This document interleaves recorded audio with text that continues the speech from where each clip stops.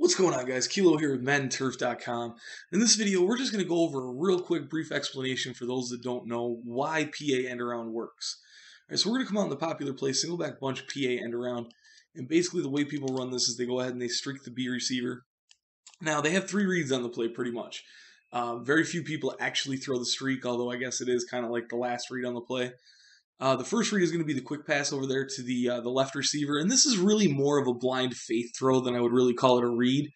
And then, basically if that doesn't pan out for you, what they're going to do is they're going to roll out to the right of screen, and they're either going to throw the running back in the flat, or they're going to wait for the zone to suck down off of the corner, and then they're going to go ahead and throw that over top of your head. And that's basically the way the play that works. And the reason that it works that way is, number one, on the left side, that receiver is actually unbumpable.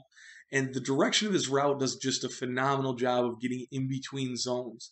So it makes it really, really difficult to guard. So I'm going to go ahead and throw that just a couple times here for you guys. You can see how he just catches it in front of the safeties, behind the linebackers. And I mean, it's a really problem area for the defense in zone. You're going to get inside of them pretty much all the time, unless somebody happens to make a great play and the receiver drops the ball.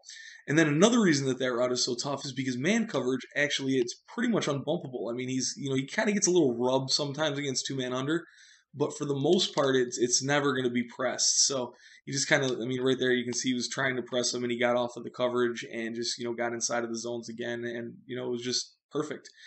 And then on the second part of the play, like I said, what they're going to do is they're going to roll out like this, and they're going to wait for the zones to suck down.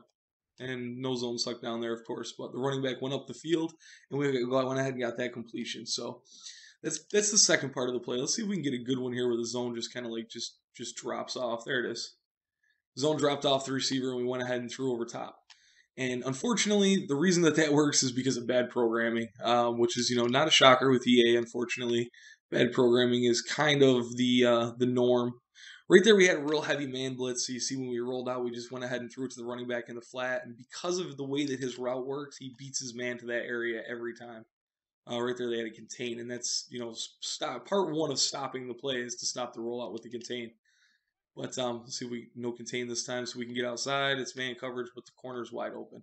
So, this is basically the reason that the play works. The reason that the play works is because of that left side route being just so amazing against man or zone. Unbumpable, gets in between the zones. And then on the right side, both of those routes, the corner and the running back, both beat man coverage. And then against zone, the running back gets out there before the zone does because the zone is dropping back on the corner initially. And then when the quarterback gets to the right of the screen, the zone drops down on the quarterback, which leaves the corner open. So it's a very, very, very troublesome. I don't know the word I'm trying to use, but it's a very irritating play. And what we're going to do in the next couple setups here is we're going to show you ways, guys, to go ahead and cage this play up so that you can no longer be plagued by it, because it's running rampant in the Madden community right now, just making everybody's life hell.